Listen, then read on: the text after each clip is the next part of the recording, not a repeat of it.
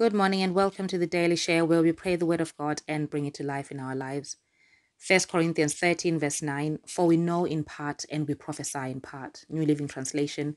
Now our knowledge is partial and incomplete, and even the gift of prophecy reveals only part of the whole picture.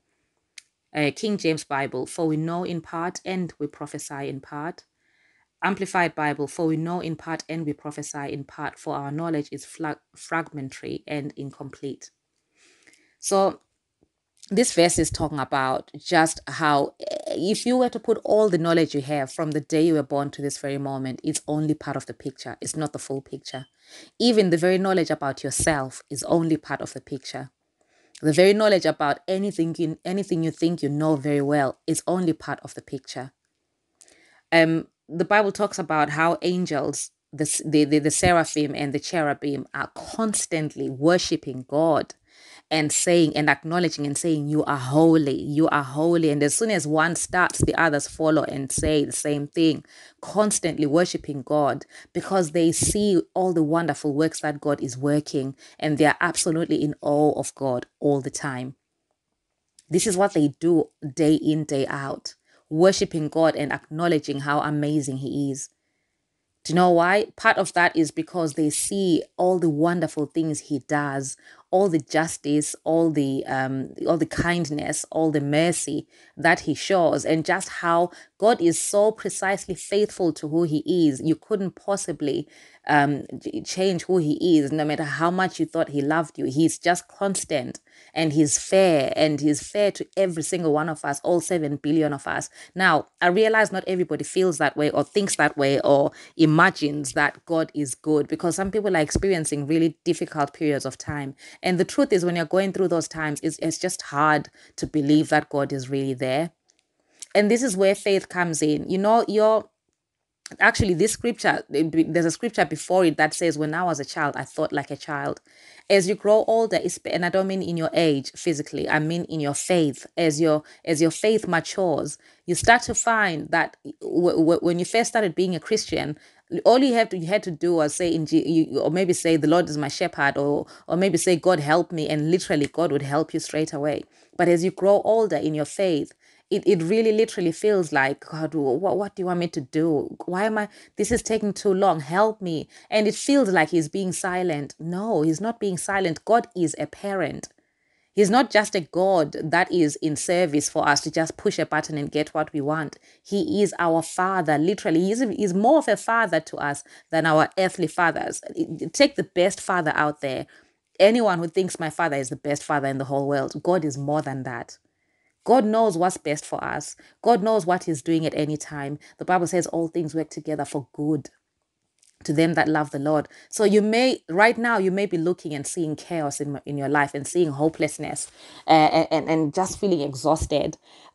All I can say is give God a chance. I can't explain everything. I can tell you that I completely understand what people go through. I completely understand the frustration. I completely understand how sometimes it can feel like you are praying and fasting and God is not answering. That there is no such thing.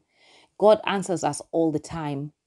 Also, God can teach you. God has a way that He wants things to be done. And even when you think you're doing your absolute best, and you're saying, God, I've done this, I did it, only for God to point out and say, yes, but when you did this, when you went on that 21 day prayer and fasting, you were actually being resentful of so and so. Do you know that God is that kind of teacher? He can take you through. When you think you've done your absolute best, He's also merciful. Don't get me wrong. God is merciful. At the very least, when you go through prayer and fasting, you will see things in the spirit realm. But when you feel like He's not answered, no, give God a chance. Just wait and make your stay in the Word of God a constant thing. Let that be a permanent thing that you do. Just be constantly planted in the Word of God. Let your pursuit of God be a lifestyle. It can't just be a one-off thing. Because the danger is, sometimes it's even more dangerous to seek God one time and get amazing results, then go back to the way you were before. You'll end up being worse off. It's better to decide, now I'm going after God and I'm going after Him for good. Because when you go and seek Him and get what you want, then go back to your old lifestyle, this is how you find yourself getting worse and worse and worse until you get to a point where you feel like you're being hopeless. It's really, really important. I have to emphasize that seeking God, it is a permanent, is a lifestyle. And yes, I have to say, you will come across some really disappointing, painful scenarios, and it feels like God is not answering you. I can promise you, God answers. He is answering you. The best person to keep asking when you feel upset is Him. Talk to Him, complain to Him, and say, but God, this isn't right. You promised me this, you promised me that. And to have it, the Bible says, a broken and a contrite heart, oh God, you will not despise. That broken heart, God doesn't despise a broken heart. He will show you things. He will send the right people. And I know I'm listening to some people and they're thinking, He's not doing that for me. Hang on. Hang on. God is always, if you give Him time, it will shock you one day just what God was doing. Just think about Joseph. Joseph, for 15 years, from being a small boy to being a fully grown man, being passed from pillar to post, passed from his father to a slave, from being a slave down into prison. It's like things were getting worse and worse for him for 15 years. When people his age were getting married and having children and building houses, he was a prisoner. Do you understand? Joseph, it's not just because Joseph lived in so many hundreds of years ago that he can't understand our situation. No, even in his time, it was humiliating what he went through. It was horrible. It was painful what he went through. But look what God did for him in the end. God really does. All things work together to them that love the Lord. Keep loving the Lord. As long as you love God, I heard a really good minister say this. He says, just ask yourself, do I love God? Yes, then relax. If you know you love God, relax. Whatever is happening right now in your life is happening for your good. When you feel really low and depressed and anxious and exhausted, try speaking in tongues. For me, that works wonders. Speaking in tongues really does wonders for me, absolute wonders. Literally, sometimes I don't even use words, just speak in tongues. Set yourself even 15 minutes to just speak in tongues nonstop. Give yourself some private time. That's what it means, guys, to set up a prayer altar.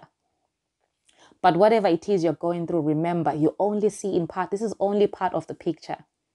There's a bigger story about your life. There's a bigger picture about your life. You're only looking at a small part of the puzzle. This isn't everything.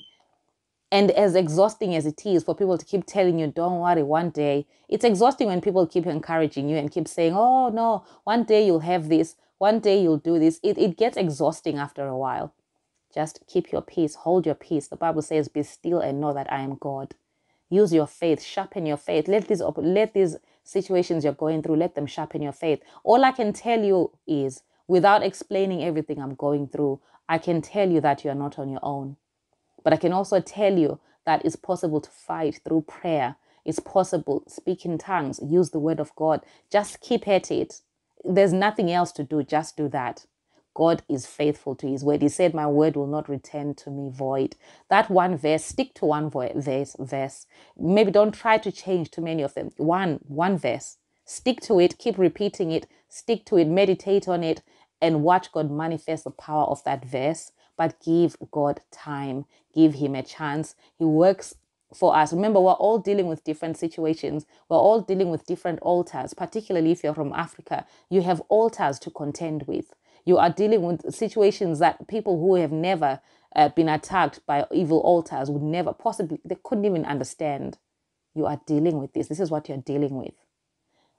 You need to be determined that and say, Job said, though he slay me, yet will I trust him. That's what Job said. He was saying, and he was talking when God had already killed his children and made him have boils all over his body. And he said, no, though he slay me, yet will I trust him. You get to a point where even if you've been left with nothing, just say, God, I'm representing you. If this is the picture you want to send to people, then so be it. To you be the glory. Let people see what worshiping God will be like. But as long as those people are seeing you down, even though you're still worshiping God, one day they'll see you up worshiping that same God.